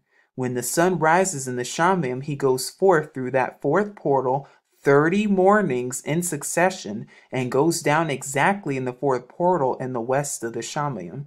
And during this period, the day becomes daily longer and the night nightly shorter to the 30th morning. On that day, the day is longer than the night by a ninth part, and the night amounts exactly to 10 parts, and the night to 8 parts. Verse 11, and the sun rises from that fourth portal and goes down in the fifth, and returns to the fifth portal of the east 30 mornings, and rises from it and goes down in the fifth portal. And then the day becomes longer by 2 parts and amounts to 11 parts, and the night becomes shorter and amounts to 7 parts. And it returns to the east and enters into the sixth portal, and rises and goes down in the sixth portal 31 mornings on account of its sign. On that day the day becomes longer than the night, and the day becomes double the night, and the day becomes 12 parts, and the night is shortened and becomes 6 parts. And the sun mounts up to make the day shorter and the night longer. And the sun returns to the east and enters into the sixth portal and rises from it and goes down 30 mornings. And when 30 mornings are accomplished, the day decreases by exactly 1 part and becomes 7 parts and the night 7. Verse 17. And the sun goes forth from that sixth portal in the west and goes to the east and rises in the fifth portal for 30 mornings and goes down in the west again in the fifth western portal. On that day the day decreases by 2 parts and amounts to 10 parts and the night to 8 parts. And the sun goes forth from that fifth portal and goes down in the fifth portal of the west and rises in the fourth portal for 31 mornings on account of its sign and goes down in the west. On that day the day is equalized with the night, and the night amounts to 9 parts and the day to 9 parts. And the sun rises from that portal and goes down in the west and returns to the east and rises 30 mornings in the third portal and goes down in the west in the third portal. And on that day the night becomes longer than the day, and night becomes longer than night, and day shorter than day till the 30th morning, and the night amounts exactly to 10 parts and the day to 8 parts. And the sun rises from that third portal and goes down in the third portal in the west and returns to the east, and for 30 mornings rises in the second portal in the east, in the same way goes down in the second portal in the west of the Shamayim. Verse 24. And on that day the night amounts to 11 parts and the day to 7 parts. And the sun rises on that day from that second portal and goes down in the west in the second portal and returns to the east into the first portal for 31 mornings and goes down in the first portal in the west of the Shamayim. And on that day the night becomes longer and amounts to the double of the day, and the night amounts exactly to 12 parts and the day to 6. And the sun has traversed the divisions of its orbit and turns again on those divisions of its orbit and enters that portal 30 mornings and goes down also in the west opposite to it. And on that night the night has decreased in length by a ninth part, and the night has become 11 parts and the day 7 parts. And the sun has returned and entered into the second portal in the east and returns on those its divisions of its orbit for 30 mornings, rising and going down. Verse 30. And on that day the night decreases in length, and the night amounts to 10 parts and the day to 8. And on that day the sun rises from that portal and goes down in the west and returns to the east and rises in the third portal for 31 mornings and goes down in the west of the Shamayim. On that day the night decreases and amounts to 9 parts and the day to 9 parts, and the night is equal to the day, and the year is exactly as to its days 364. And the length of the day and of the night and the shortness of the day and of the night arise. Through the course of the sun they are separated. Verse 34. So it comes that its course becomes daily longer and its course nightly shorter. And this is the law and the course of the sun and its return, as often as he returns 60 times and rises the great light, which is named the sun forever and ever. And that which rises is the great light, and is so named according to its appearance, according as Yahuwah commanded. Verse 37. And he rises, so he goes down and does not decrease, and does not rest, but runs day and night, and its light is sevenfold brighter than that of the moon. But as regards size, they are both equal. So now we just looked at Enoch chapter 72, and here's another graph and chart that looks at the same thing that says the book of the courses of the heavenly luminaries, chapter 72, the sun, as we just read. And we're going to be going even in more detail to determine when the actual new year and when the new month, the first month, begins, because as we just read, there are a total of 12 months. But the question still remains, how do we determine when the new year is? Is it during the spring equinox or the spring equilux? We're going to go over that also, but this just gives you an idea. As you can see right here, the month of Abib, which is commonly in the spring, and we know that Yahudim, Hebrew New Years, begin in the spring. So Abib is at portal or gate 4, as you can see right here. The second month is at portal 5, and then the third month is at portal 6, which leads up to the summer solstice. And then from summer to autumn, the fourth month is in portal 6 right here, so the sun travels back this way. Then at the fifth month, it's in portal 5, back to portal 4, and then in time for the equinox. And then during the seventh month, so during the month of trumpets, atonement, and tabernacles, which is sometime in the fall, then the sun is in portal 3, which is right here, and then keeps going to portals 2 to portal 1 all the way until the winter solstice, and then back up to portals 1, 2, and 3 for the vernal equinox, which is sometime around the new year. And I'll be sure to link this in the description box below so you can take a look at this on your own time. This is from the east and this is from the west. Now here are some notes on this. As you can see right here, the numbers in parentheses represent the proportion of day to night at the boundary of the designated portal. The sun rises in the eastern portals over here and goes down in the western portals over here. So it goes from the east all the way until the west. This arrangement is applicable north of the equator, so the equator is facing north.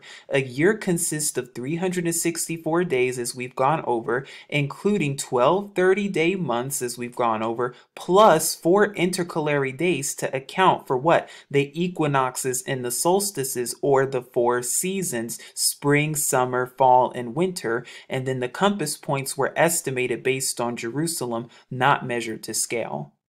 Now, the Enoch calendar is also known as the Qumran calendar, and the reason that this is the case is because there are about 20 different texts from the Qumran community which deal with the 364-day solar calendar, also known as the lunisolar calendar, and we'll also be taking a look at the priestly calendar too, how this also relates to it. But if you look at the actual structure of the calendar, this is what the structure says. Now, this is the structure of the calendar, and I've highlighted this one, Saturday so-called, also known as the Shabbat, and there's a reason I have that highlighted, but it says here, the year is made up of 12 months grouped in quarters. Each quarter contains 3 months, 2 of 30 days and 1 of 31 days, i.e. 91 days or 13 weeks each quarter, and the quarter represents the seasons as we've just gone over. The following table shows a quarter of the year. The day names are provided only to facilitate of understanding. Other than the weekly Sabbath, the other days were merely numbered in the calendrical text, as in they did not have any type of names to them. The year in each of its quarters starts on the same day, the 4th day of the week, i.e. Wednesday so-called. This was the day when the sun was created in Genesis chapter 1, verses 14 through 18. And that's another hint of how we begin the calendar, because the calendar, day 1 of month 1 of Abib, will always begin on the 4th day of the week, also known as Wednesday. The reason why this is the case is because that's when the sun was created, according to Brashith, Genesis chapter 1, verses 14 through through 18. So from that point, then we say, all right, the new year, whenever the new year is around the time of the spring equinox, that day 1 is always going to be the 4th day of the regular week. And then if you keep going, the 4th day of the first month is going to be your Shabbat. So for example, let's do this together. If we have month 1 in the month of Abib, there are 4 Shabbats. The Shabbat is going to be on the 4th day of the first month, the 11th day of the first month, the 18th day of the first month, and the 25th day of the first month, along with the 4th month, 7th month, and 10th month. Now, if you go to the second month, you'll have Shabbat on the 2nd day of the second month, the 9th day of the second month, the 16th day of the second month, the 23rd day of the second month, and then the 30th day of the second month. And then if you go to the third month, if we keep going on the 7-day cycle, then you'll have Shabbat on the 7th day of the third month, the 14th day of the third month, the 21st day of the third month, and then the 28th day of the third month. And then the cycle repeats. So from 328, you go 1, 2, 3, 4, 5, 6, 7 to get 4, 4, and it just keeps going all the way. So when you get to 1228, you get 1229, 1230, 1231, and then you get the new year 1, 1, 1, 2, 1, 3, and then 1, 4 for your Sabbath, and the cycle just keeps repeating and keeps going. Now, as we've gone over and talked about in some of our videos, we've actually talked about how this calendar agrees with Scripture too, because we've talked about in our video how in the restored resurrection timeline, how the Messiah, Yahusha, he died around Passover. Yahusha, our Messiah, died on Passover, which would have been that Tuesday or the 3rd day of the week, as it's commonly known, on 1/14. So we have 1/14, which is Passover. This is the day that Yahusha died. We know he was in the grave for 3 days and 3 nights. So the 3 days is 1/15, 1/16, and 1/17. And by the way, if you would like to learn more about this, please take a look at my video, The Restored Resurrection Timeline. It's also Scriptures Often Ignored, which I'll link in the description box below. So he was in the grave during unleavened bread, because unleavened bread begins the 15th day of the first month. So that means Yahusha was in the grave for 3 days and 3 nights. So that was the first 3 days of unleavened bread. And then he was resurrected. He was resurrected on 1/18, which was a Shabbat. And that's what the Greek actually says in the restored text, that on one of the Shabbats is when Mary and Mary Magdalene went to go see him. And he was not there in the grave anymore, but he was resurrected. And this is the resurrection Shabbat on the 18th of Abib, which is a Shabbat, which agrees with this calendar. Like I said, if you would like to learn more about this, or if you would like more information about this, please pause this video and watch the restored timeline and the restored resurrection timeline to get a better understanding. But again, we need 2 or more witnesses to establish every matter, because we see that this calendar is actually used in the restored resurrection timeline. We see that, but we also see, and there's actual scriptural proof, that one of these Shabbats actually agrees with the account in Scripture in the Torah itself, and that's on the 2nd month, on the 23rd day of the month being Shabbat. We actually see that being Shabbat in Scripture, and I'm going to prove that to you right now. Here we are in Bamadabar, or Numbers chapter 10. Now what I've done is quoted specifically from verses 11 and verse 33. Now if you would like to take a look at the chapter to its entirety for more context, please feel free to do so. But as you can see right here, there's a reason I've done this. You're going to see why. Because verse 11 says, "And it came to be on the 20th day of the 2nd month in the 2nd year, that the cloud was taken up from above the dwelling place of the witness. So they went out from the mountain of Yahuwah on a journey of 3 days. And the ark of the covenant of Yahuwah went before them for the 3 days' journey to seek out a resting place for them."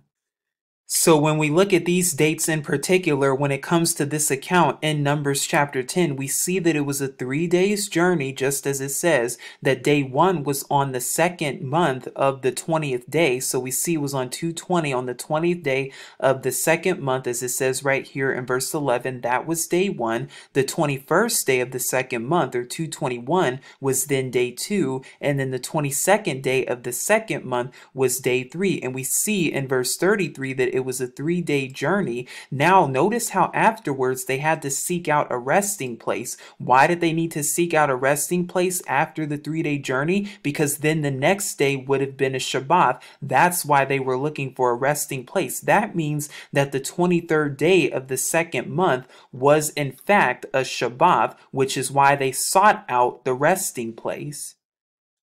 This agrees with what we just read here, and as we just saw in the Enoch calendar, in the structure of the calendar, how we have month 2 right here, day 23 being a Shabbat right there, where the account that we just read in Numbers chapter 10 also agrees with this calendar too. And in case you would like to see it again, and we'll go over it again, how the 20th day of the second month is when they went to journey, as you can see right here, and it took them 3 days to journey according to Numbers chapter 10. Well, we know the 20th day of the second month is day 1, the 21st would have been day 2, the 22nd would have been day 3 of the second month, which means the 23rd day of the second month, or 223, is the Shabbat, which is why they went for a resting place, and which is why they sought out a resting place, and it agrees with the Enoch calendar. This is not the only place that we see 223, or the 23rd day of the second month, being a Shabbat, because we have another witness, and that's the manna account in Shemuth, or Exodus chapter 16. Now you can read the entire chapter to get more context, but I've taken a few verses so you can actually see what it is. It says here, and they went out from Ayalam, or commonly known as Elam, and all the congregation of the children of Yasharal came to the wilderness of Sayan, or Sin, which is between Ayalam and Sayanya, or Sinai, on the 15th day of the second month, after they're going out of the land of Mitzrayim, or Egypt. Now, according to the Enoch calendar, as we just looked at the chart, 215, or the 15th day of the second month, is the day before Shabbat, and Shabbat is on 216, which is a week before 223 in this calendar. Now, if we jump down to verse 4, it says, and Yahuwah said to Mashah, see, I am raining bread from the heavens, or the Shamayim, for you, and the people shall go out and gather a day's portion every day, in order to try them, whether they walk in my Thurah or Torah or not. And it shall be on the 6th day that they shall prepare what they bring in, and it shall be twice as much as they gather daily. So it was on the 15th day of the second month that the children of Yasharal grumbled, and they groaned, and they whined about having no food, and wanted some food. So then Yahuwah said, and that's when Yahuwah gave the command about the manna, and that it would begin on day 1, and that it would rain manna for 6 days, and it would rain twice as much on the 6th day. However, when you look at the restored count of this, the manna count actually began on 217, on the 17th day of the second month, which ironically enough is also when the flood account, when the rain started, which is after Shabbat, the day after Shabbat. So day 1 would place us at 217. Day 2 of the man account would be 218. Day 3 would be 219. Day 4 would be 220. Day 5, 221.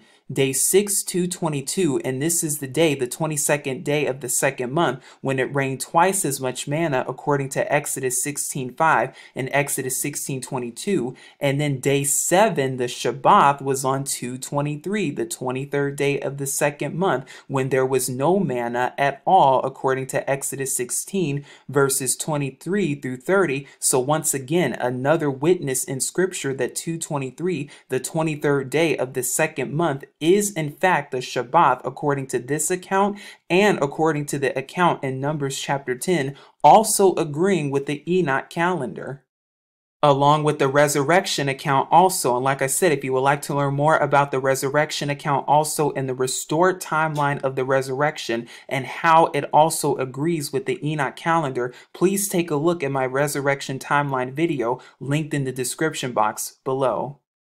Now, another question that pops up a lot is, when does the calendar begin? Because now that we've gone over the calendar and have an idea of the Enoch calendar and the 364 days, we know that it begins sometime around the spring because that's when the month of Abib is. But do we start it based on the equinox or the equilux? Well, let's find out, because now we're here at the etymology for the word equinox. And as you can see right here, the etymology, it comes from Old French and from medieval Latin, and it says from equal and night. So the word actually means equal night, or the English even night for the word equinox.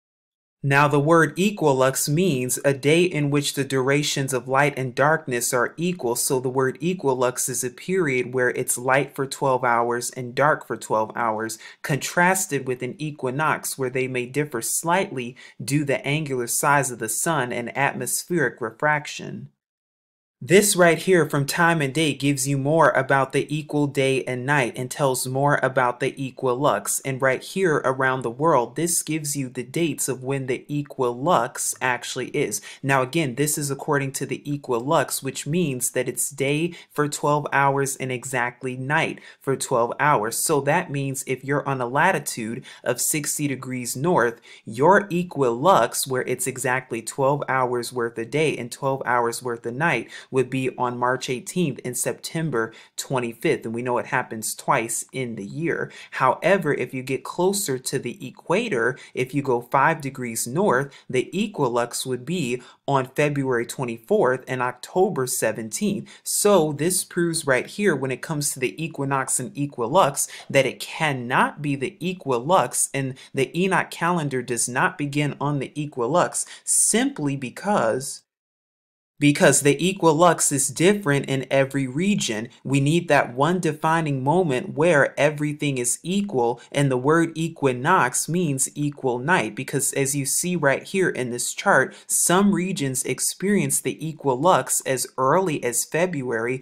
and some experience it as late as April in the spring. However, some experience it as early as August in the fall time and some as late as October. So if you were to observe the Enoch calendar according to the equilux, you would have to factor these things in too, and you'd have to note that not every location that observes the equilux observes it the exact same time. However, when it comes to the equinox, which is observed around March 20th or March 21st, when it comes to the vernal or spring equinox, every single region, every single place on the world observes it at the exact same time, and that's the defining moment of around the time of the new year. The equinox is also scriptural because the equinox also corresponds and correlates with the season or the muad'Yim, and we know there are 4 seasons, and the equinox corresponds to each of the seasons, to the fall season and to the spring season, and we know that the year begins sometime in the spring. And the word season in the Yahudim or the Hebrew language means muad. Muad right here, which means meeting. It can also mean appointed time, appointed place, or an appointed meeting. It can also mean an appointed assembly too. And so we know that this calendar is based on seasons and corresponds with the equinox. That is how we're able to determine when the new year actually is. And once we determine our new year, and once we determine when day 1 is, and I'm going to show you how in just a moment, then we keep going on our count for 364 based on the 30-30-31 count. Now, here are just some things to keep in mind about this calendar and how it functions. Now, remember this, Yahuwah does not change, meaning this calendar is going to be the same every single time, every single year. So these rules always apply every single year. So what this means in bullet points of this calendar is that the calendar will start each year on the 4th day. So every 4th day of the year is when the calendar begins, so-called Wednesday. Every year year must have 364 days. And we know that this is the case in order to keep Shabbat on Saturday, because with this calendar, the Sabbath is always going to be on the seventh day from Friday evening to Saturday evening. The Sabbath will not switch every month. The Sabbath will not switch every year, but it will stay the same every single year. The start day of every year must be within 5 days of the spring equinox, modern sundial dates of March 20th through the 21st. There are leap weeks of 7 days that can be only added on years when the full moon coincides with the spring equinox, and we're going to be talking about that. And the moon is actually how you determine the leap week, because we'd have to add one in order to correlate and to coincide with the Gregorian calendar of 365 days and sometimes 366. And like I said, we'll be talking more about that. But it says here, when considering full moon years for adding the 7 days, they can only be in additions of 5, 6, or 8 years and must be on full moon years without exception. Yahuwah's calendar dates of the feasts, high Sabbaths, and 7-day Shabbats must remain exactly the same every year for eternity. And we must never break the 7th-day cycle established at creation. What that means is that, yes, our Sabbath is always going to be on the 7th day. It's always going to be from Friday evening to Saturday evening. This is never going to change. Yahuwah does not change. And yes, even though they've given Roman Gregorian names for these dates, it's still the 7th day of rest. And then it says here, all 12 months must have 30 days for a total of 360, with 4 intercalary days added at the end of each of the 4 seasons. So like we said, the 30, 30, and the 31, which are the 4 days of remembrance. Now, in case you already have not seen it or are not familiar with it, this is the solar calendar based upon calendrical documents 4Q320 and 4Q321, and this has to do with the Qumran documents found in the Qumran caves according to the Essenes. Now, you're going to see in our calendar there are a few differences, and I'm going to show you that in just a moment to come. But you see right here how it lists Abib. Right here is the first month, the second month, and then the third month, and it lists right here the days in the corresponding order. So the first day all the way up until the Sabbath. And as you can see right here, the Shabbats or the Sabbaths are listed in red. It goes from 1, 2, 3, 4, 5, 6, 7, 8, 9, and then 10, 11, 12. And as you can see right here, the only months that have 31 days are the ones right here. And the third month right here, that has to represent the summer solstice. And then the 6th month, which is the autumn equinox right here. And then right here towards 9/31, or the 31st day of the 9th month, which is around the winter solstice. And then 12/31, or day 364, which is around the time of the vernal equinox. And again, please keep in mind that the new year, that the Hebrew Yahudim New Year, is sometime around the vernal equinox, around March 20th, 21st, in that area. It is not on January 1st. Now again, this calendar is based on how the Essenes did it, but as you can see right here, here's the 14th of Abib, or the 14th of the first month, and notice how it's always on the 3rd day of the week, or from Monday evening to Tuesday evening as it's commonly known today. This is when Pesach, or Passover, is, and then right after that, the 15th through the 21st, is unleavened bread. Now in this calendar here, and again, this is also an agricultural calendar, and the Essenes could have been doing this based on agriculture, but here they have the 26th listed as first fruits, but in our restored calendar we have it as the 19th. And the reason we have it as the 19th is because the 19th corresponds with our Mashiach Yahusha, who was resurrected on the Sabbath in order to become the first fruits.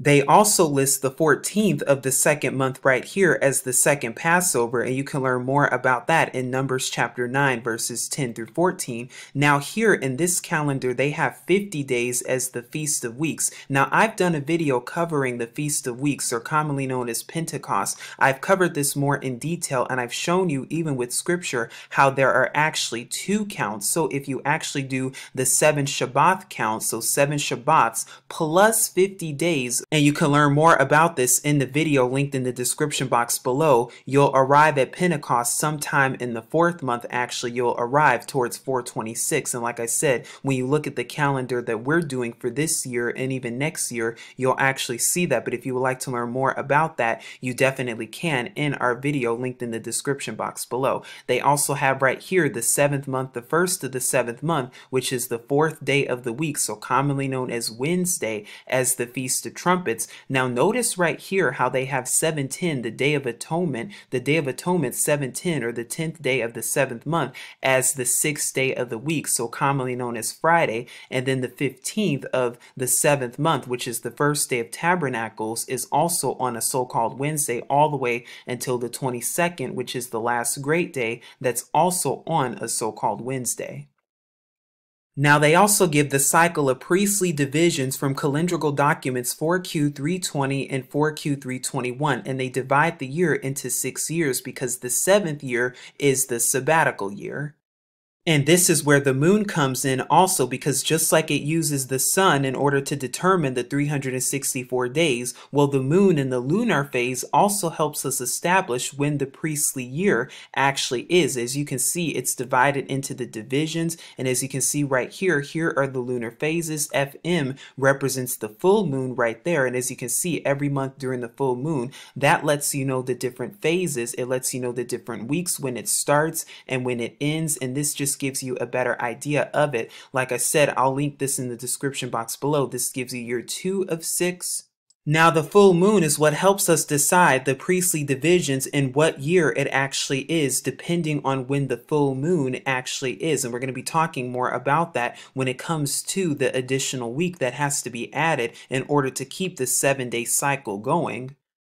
Now, because of Rome and because of all of the adding and the taking away that's been done, and in order to resynchronize with the 365 days and sometimes 366 days on the calendar of the Gregorian calendar, this is how we're able to do it. Now, here is a schematic explanation of this. In so-called March, in red, it's the day of the entry of the sun and the large gate, named today as the equinox. And we know on the equinox, according to the book of Enoch, this is the 364th day. If the 4th day falls on March 20th, the day of the equinox, so we stay on 320 as the first day of the first month of the year, but the following year, the 4th day will then move to March 19th, and there will be out of the large gate, so then it's the signal to add 7 days, and this cycle keeps going. The reason this happens is because we have to have 7 days in order to keep our Shabbat in sync with 7 days. So for example, if the 4th day falls on March 19th, and I'll be showing you a graphic of this in a moment,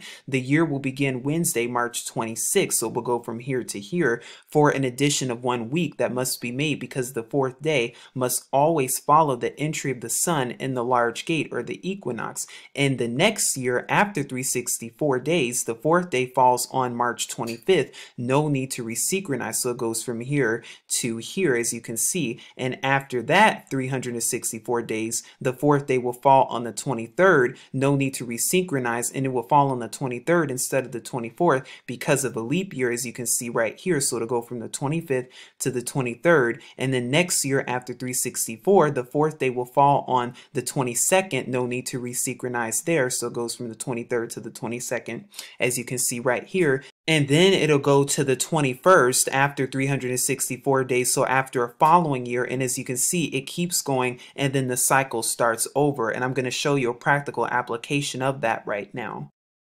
And then following that, because one of the years it goes from the 20th through the 18th, then it goes back to the 25th right here. It's time to add 7 days because they're behind on the large gate, and we must always start either on the large gate or in the week following the passage of the sun in the large gate.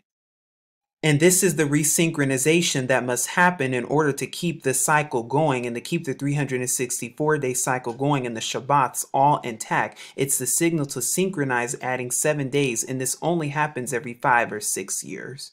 And now we're going to have a practical application just so you can see it for yourself. So we're looking at March 2012 as it's commonly known. As you can see, what's highlighted right here will be the first day of the year always. Now, we know that the equinox is sometime around this time, around March 20th, around March 21st, 2012. But we know based on the rule of the 364-day calendar, because it's 364 days, the new year is always going to begin on the fourth day of the week after the equinox. So that would have been in 2012 on March 21st.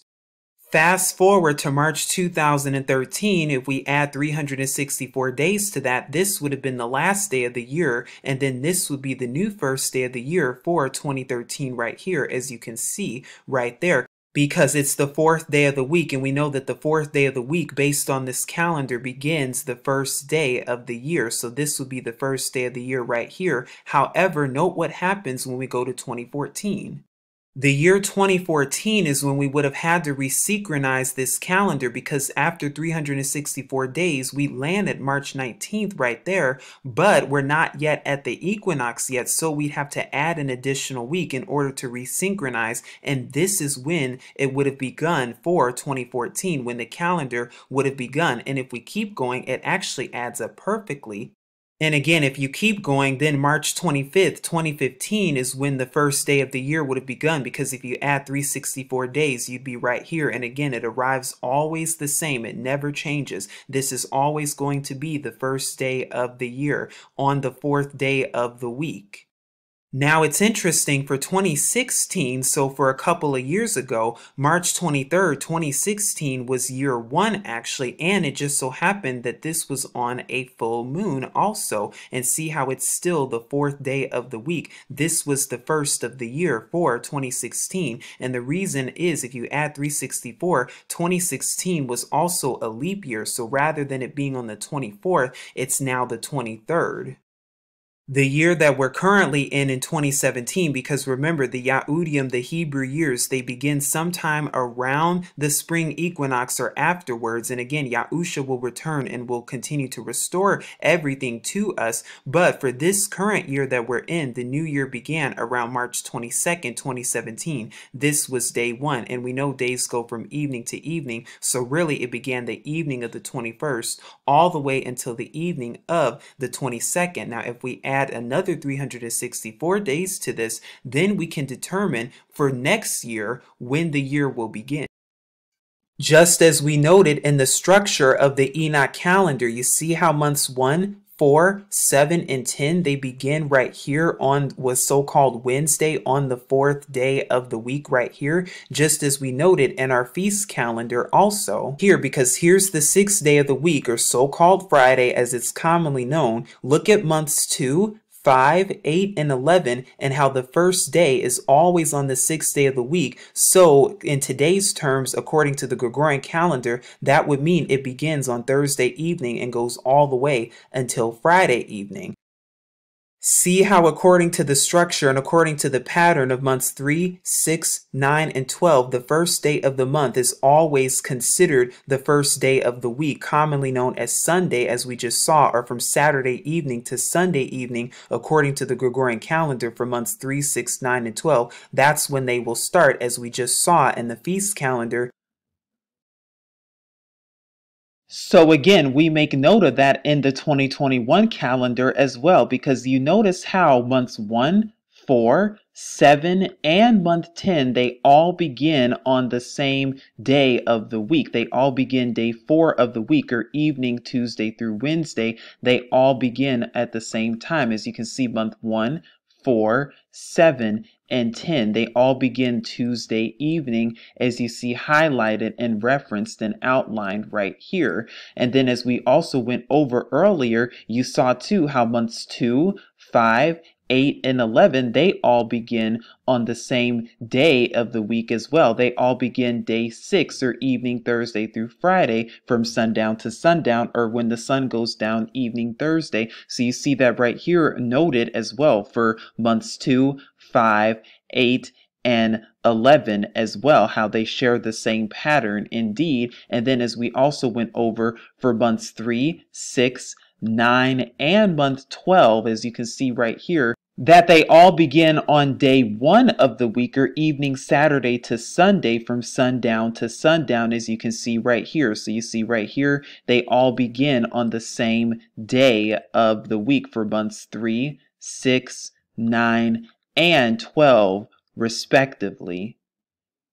And again, notice also how this is a 364-day calendar. Now, with the exception of an intercalary, which is an extra week inserted in order to keep the appointed time synced to the seasons, as we've gone over with Brashith, Genesis chapter 1, verses 14. If you take a look at our calendar that was done back in 2020, for the current year that we're in, actually, notice how it began as of March 24th, 2020, this year, when the sun went down. Well, 364 days later, and again, there's no intercalary, you arrive at what day? March 23rd, 2021 at sundown. So exactly 364 days later, you arrive to your new year, and it will be like that for 2022 as well. So again, proving to you that this is indeed a 364-day calendar. And then even when it comes to the appointed times, we see that when it came to 2020 specifically, that Passover was on April 6, 2020 of this year. Well, if you add 364 days to that, you get what day? You get April 5th, 2021, if you add 364 days. So again, this is just to let you know and to confirm with you how this is in sync with not only the book of Kanuk, the book of Enoch, but also the book of Ubalium, the book of Jubilees as well, that tells us to keep and observe a 364-day calendar count.